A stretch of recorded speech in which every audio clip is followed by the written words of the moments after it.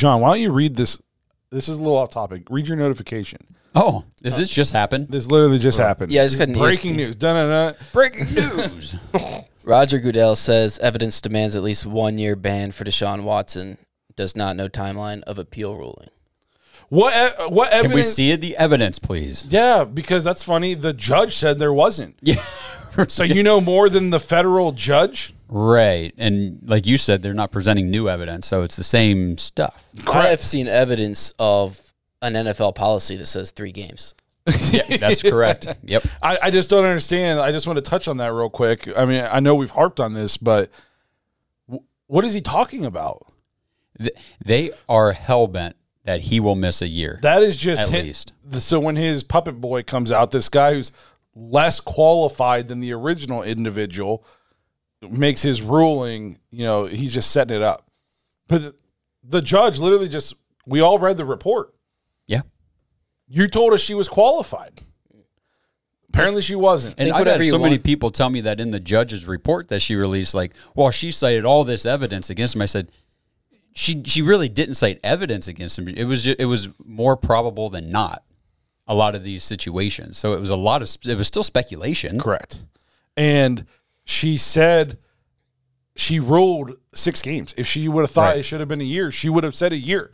Right. And like you said, John, the precedent was 3 games for anything close to what Deshaun's been accused of. So she went double that already. Yeah, so we've talked about, like, the whole situation with Calvin Ridley just putting a huge, like, dark spot on the league, I guess. Yeah. How does having a policy, blatantly ignoring it, and making up your own punishment for something because of media outcry, how does that not make the league look terrible? I don't know, but it is not a good look. Because, look, I'm not defending everything Deshaun Watson did. Nope. I'm just Allegedly. saying, right. Sue Robinson thought there was something. But there is a policy, and you have to uphold the policy. No, you don't, apparently.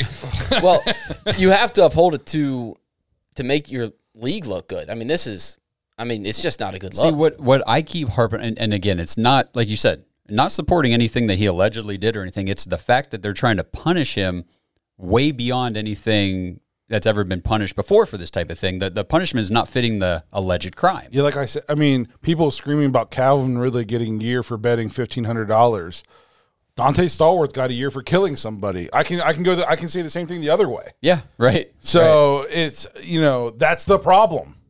That is the problem. That's why there's supposed to be this policy. That's why this new process got brought into place this year to try to avoid this type of BS that's happening. And Goodell just rolls right into it again. Yeah, I mean, it's crazy. So I didn't want to, we just did a whole episode on that, but that just came through. So I figured it's going to be a topic of discussion. So we should probably touch on it. But I mean, give me a break. This is just not going to end anytime soon. No. Do you see the article too, where all everybody's talking about how disgraceful it is, the Watson contract?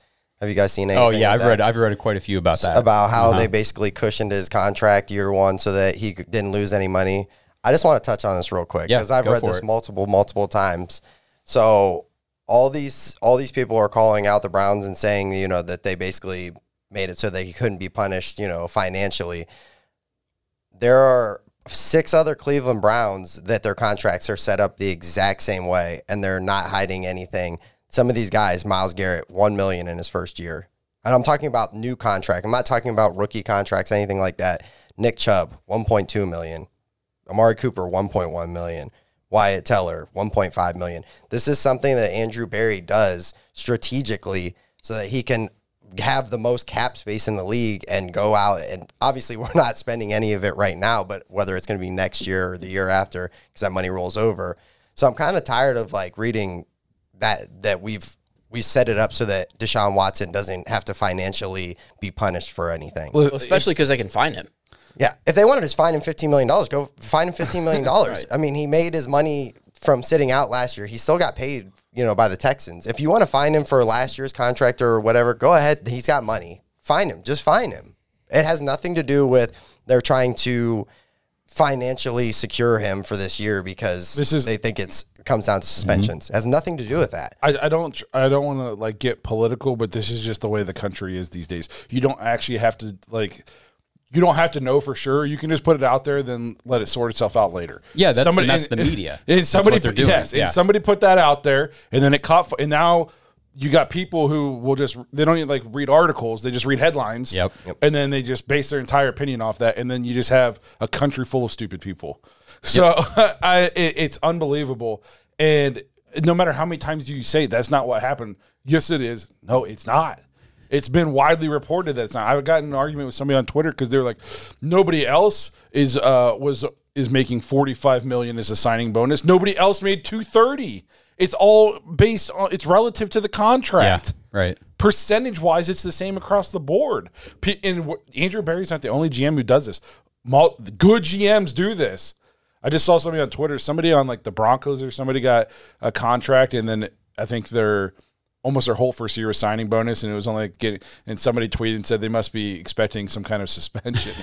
Right. So is Myles Garrett and Nick Chubb, and Wyatt Teller. Well, and you remember, I mean, we've talked about this so many times. This is just how it is with these contracts, especially in the quarterback market. I mean, a couple of years ago, Patrick Mahomes got a ridiculously never heard of before, almost like a baseball contract, right? Yeah. Yep. And then it was after that was like Aaron Rodgers was like the highest paid quarterback, and then it was Josh Allen got paid huge money, and has everything it has everything to do with the expectation that the salary cap is going to go up. It's just smart. It's just smart managing of the books, but it's whatever. You guys and the media and we've talked about it. They hate Cleveland. They hate Cleveland. Yeah, I just don't understand. This guy says the evidence, bro. She told you the evidence said 6 games. Like, you don't know more than her. You're mansplaining her job to her. You know, like, I don't understand. Why'd you hire her then? If you're so smart, you know more than she does, then why even hire? And the players union, what a joke they are. Mm-hmm. To agree to this process. I mean, you had to know. You had to know that if it didn't go the way the NFL wanted, they would just do what they wanted anyways. And then Goodell appoints this puppet who's less qualified than the original judge. It'd be like in the actual justice system if the Supreme Court said something and they went to like the new Philly magistrate and had her do the appeal. It makes no sense. Yeah, it also makes no sense in the regular justice system that one of the parties in the case gets to appeal to itself. Yeah. No. That's not how this works. Yeah, it'd be like if it is how this works. Well, I mean, in real life, but in the NFL, it's how it works. But it'd be like if the prosecutor was like, I don't like that ruling. I think I'm going to, like the DA, the assistant DA was like, I think I'm going to appeal to the DA. Yes. Right, yeah. How do you feel about that? Let's appeal. Yeah. It just I'm appealing to you. It makes no sense. Why they agreed to it in the first place is just mind-boggling. Browns fans, we just want to take a quick break in the action to remind you about DraftKings. DraftKings changed the fantasy game forever in 2012.